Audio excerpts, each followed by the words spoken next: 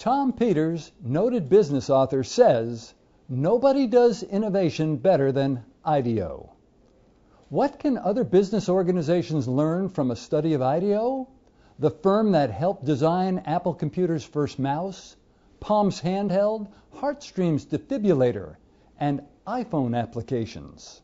By looking at IDEO as the poster child, we can learn how they observe markets, clients, and technology by looking at people in real-life situations and, through that process, are able to visualize the satisfaction of unmet needs by innovating better products and services for the future.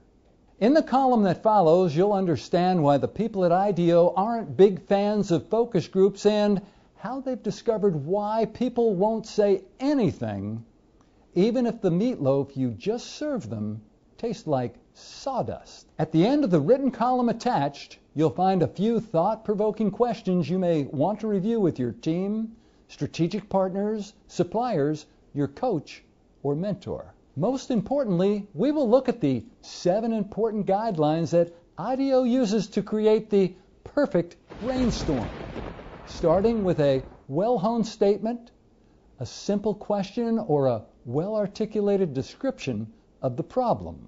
This technique is the bedrock on which they have become the hallmark of innovation for the world.